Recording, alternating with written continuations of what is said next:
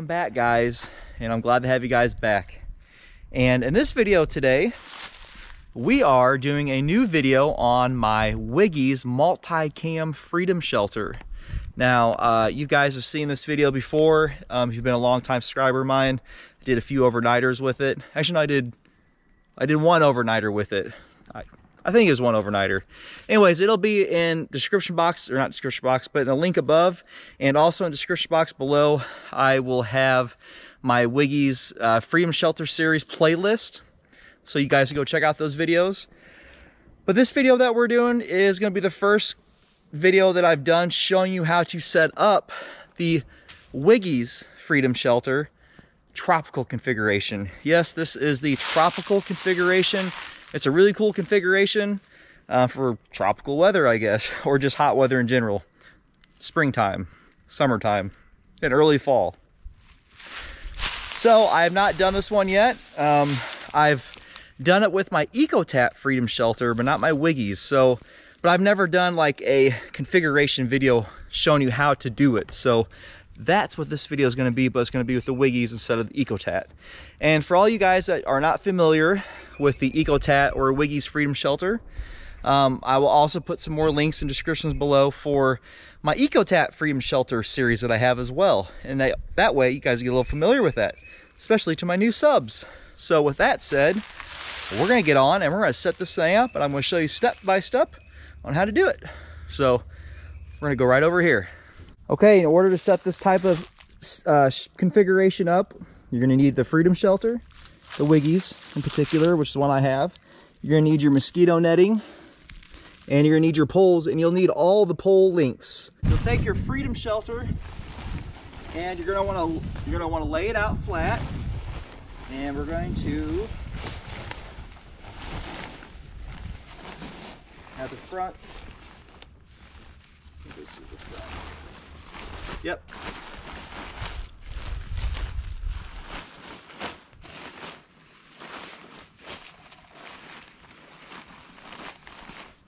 That's the first step, laid out flat lengthwise. Okay, on these Freedom Shelters you have a hood in the back because it can also be used as a poncho.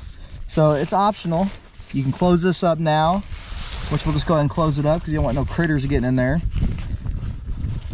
We'll come down to the ends of the Freedom Shelter here, and you'll want to have the ends zipped up. And I already got them zipped up, so you'll do it on the back end here.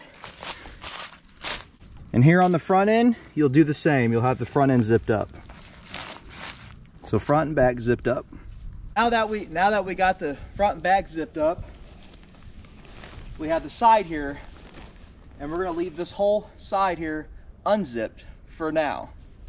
And this is what's going to make the tropical configuration, or this is what's going to make this turn into a tropical configuration. So your next step is here is to grab your netting. This is what turns this into tropical configuration.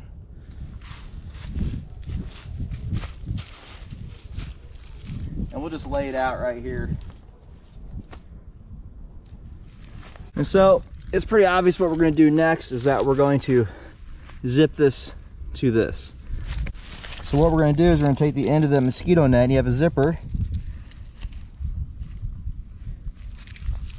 and you're going to take the top of the Freedom Shelter zipper, and that will go right in there like this. There. Okay, I got the top part started. Now you get your bottom part.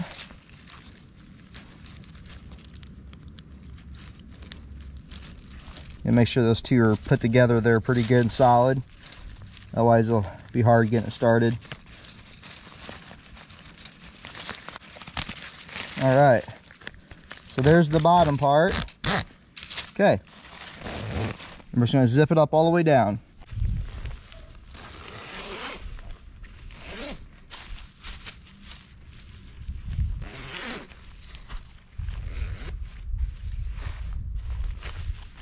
Okay, we got the mosquito net zipped in. All right, so we're going to take our poles out now.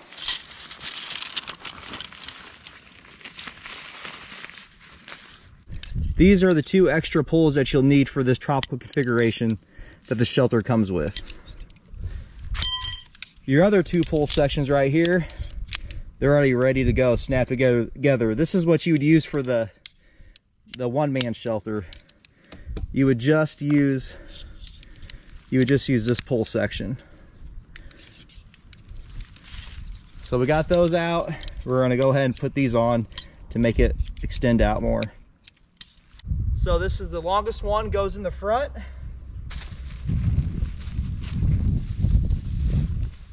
And just like the EcoTat, it just slides in a little sleeve that they have.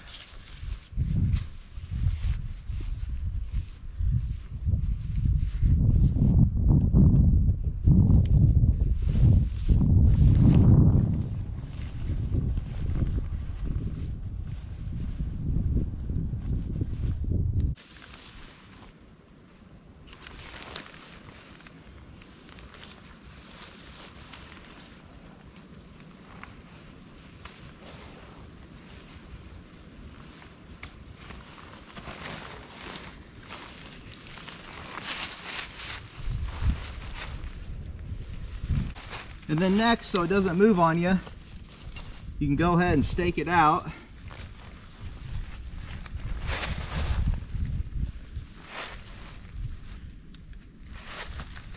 Okay, now we're at the back side, same thing in the front. Just run through the sleeve again. And then we're gonna run through this the one-man shelter where the Easton pole will go through. We're gonna run it through that as well. I don't think you necessarily have to, but we're just gonna do it. And then we're gonna run it through this little loop on here too. And I actually forgot the loop on the front. I'll fix that. We'll run that through that loop. And then since we're doing the tropical configuration, the pole will go on the very bottom pole, or the bottom pole holder there that holds it.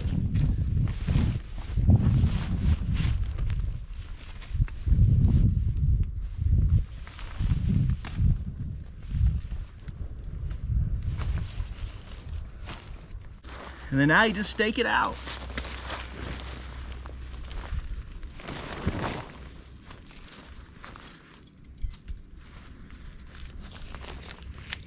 We got the little stakeout loops right here on the bottom.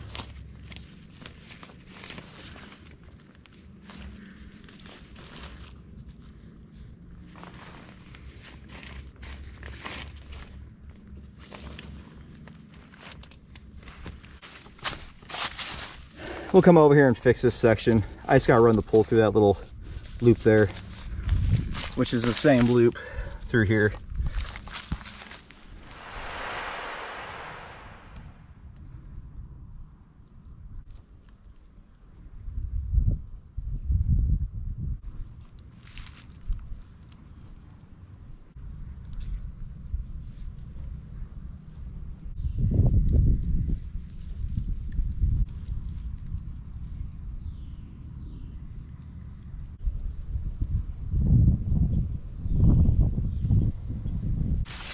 Here we have it, guys. This is the tropical configuration. Now I didn't put the pole through here. I can do that too. I don't really know if you need to do that or not, but if you're in high winds maybe. But regardless, you got these guy lines too here. We have guy lines all over this thing. Now, I will point out what's different with this one is I don't think the EcoTat version of this shelter has the loops on the mosquito net as the WIGGY'S. The WIGGY'S have the loops here. So, and the same thing down here too. I don't think the EcoTat has that. That's not on the tent. That is sewed onto the mesh, the mosquito netting here. Now, another thing I will point out with this is the zippers. The zippers are different. These will not work with the EcoTats. The zipper teeth are much, much bigger. And I will tell you, they work a lot better. No problems at all, no biting. Just they unzip great. So, but yeah, so this is how you can enter it. You just unzip it right here. All the way down. You can get in that way like that. Definitely have a lot more room in here.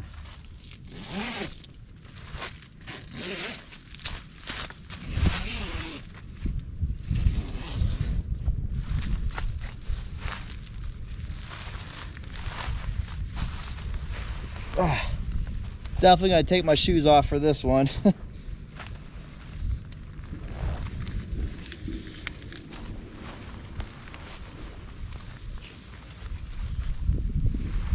You see how much room's in here? There's a lot of room in here.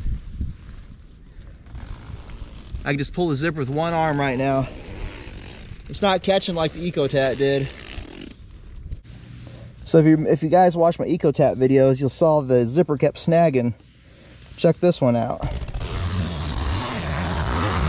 No problems. This is where it was snagging on me on my EcoTat. Not too bad, but I think you gotta hold it a little bit just to get the shut. No big deal. So here we are in the inside of the tropical configuration right now. And guys, there's a lot of room in here. I'm 6 foot and I have plenty of room. I mean, plenty of foot space down here. You see my head? I have all this space here. See my hand there. And height-wise as well, you guys can see my hand here. But yeah, plenty of room in here. I mean, I got full, and same thing here. This thing even goes out some too. So if you have room, you can turn around really well in here. It's just hard to show you on camera, but so yeah, this thing's awesome. So with that said, guys, that's the tropical configuration. Probably said it a million times now. And I'm kind of sweating right now. Let's sit down. So I hope you guys enjoyed the video. Now, if you guys stayed along this far, I don't know what else to tell you about this configuration, because I mean, that's all it is. It just expands it and it makes it a tropical configuration. But I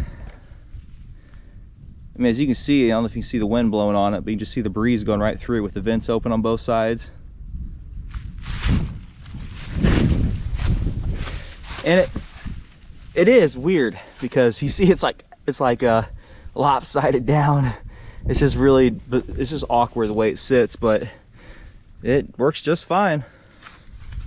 Another thing that's really cool is with your mosquito net, once you get it rolled up, you have a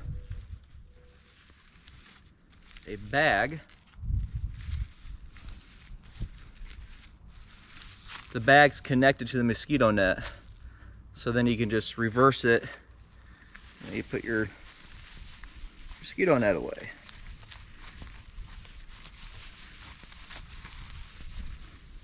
If I can do it. Might not have it rolled up very well.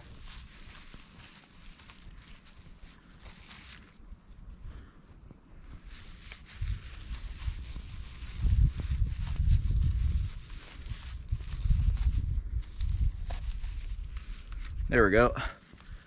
It just stuffs in there.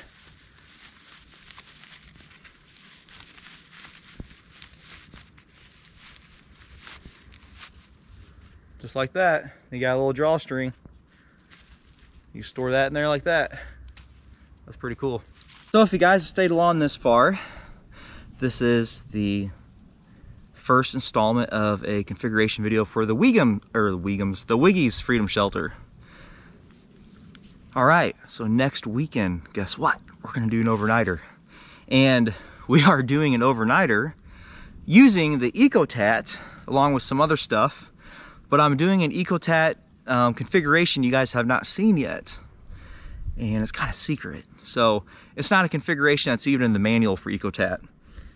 But there's a little more to it than just that, but we'll leave it as a surprise for you guys.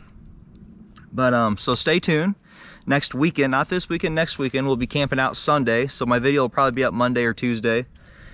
And we're gonna do an overnighter in that. And we're also gonna be doing a 3-man shelter with the EcoTat. So stay tuned for that one too. I'm trying to get one right now. So with that said, there's nothing really else to be said with this shelter. So that's the tropical configuration. I hope you guys enjoyed the video. God bless you. Make sure you like, share, and subscribe. And make sure you check the links out to my new subs if you're watching. And there'll be a Freedom Shelter list of my EcoTat and my WIGGY'S shelter in the description box below. So guys, it's been great, lovely, glad to have you guys. I will see you next weekend. God bless you guys and take care. Bye.